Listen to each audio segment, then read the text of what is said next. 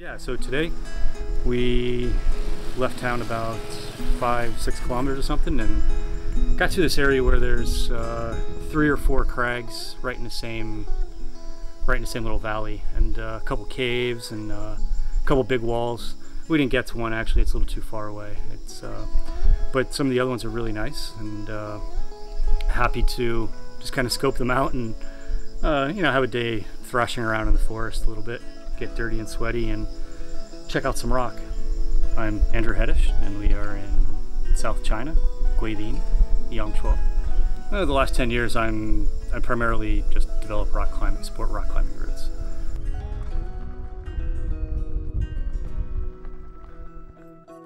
I think there's a ledge up there, halfway up the wall, and it looks like there might be some wood that's kind of making some sort of bridge. At least it goes across a span of rock on the ledge. You might be able to get into a cave up there. It's really cool. The problem with going to New Crags is that you don't know how to go there. So you make the trail to go there, but then once you get there, you find the farmer trail, and then you have the easy way down.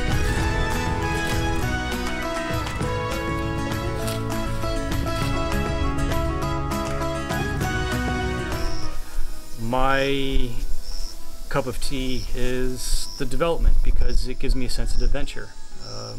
It's a little scarier, a little more dangerous. Rocks fall, you get cut up, you're going to new locations, and that's the part I really enjoy about being outside. The adrenaline, the exploration, the challenge. Actually, this is kind of fun. How old this was? The birdhouse.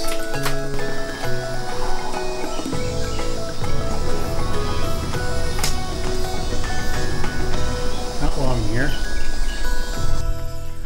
When I'm looking for a new crag to develop, I usually choose 2 or 3, and then I assess them based on numerous things, and then I choose one, and after I choose that one, then I I develop it slowly, but usually takes about 6 months or maybe a little bit longer depending on how difficult it is, and so forth. Today is the first step in finding a new crag. So when I'm searching for a new crag, I have 4 things that I base my decision off of if I'm going to develop it or not. It is how likely is somebody to come here because of the access? Is it close? How far away from town it is? What's the hike like? And then the next one is the belay area and the atmosphere hanging out at the crag. And then we start looking at the climbing itself. And there's 2 ideas. One is the rock quality. Is it good rock? Is it bad rock? And along with that is the ease of development.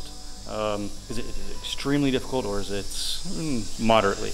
And then the last one is what kind of grades are at the crag. Is it all really easy stuff, or is there a large spread of the grades, or is it really at the limits? One end is really easy and one end is really difficult.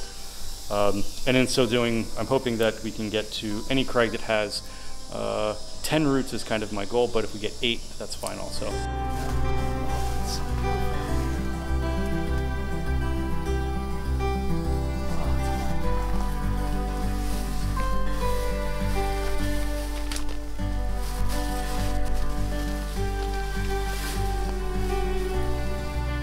I used to just have the idea for me when I was developing routes was like, oh wow, that's a cool rock, let's just go develop that. And it was more based on, I guess you could say, utility.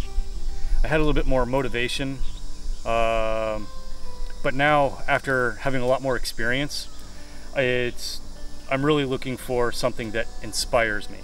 And if I can find a line, a rock, a crag, something that inspires me, like I want to climb that, or I think that's a beautiful piece of something, whether it's a rock, a line, a tufa, whatever it is, and that alone will drive me at least to put the root up, but then usually I develop the crag also. So for me, I'm looking for something that kind of touches me or does something a little bit more than just, oh, where's the next crag and let's go develop something. It's actually, I'm looking for something that's more meaningful.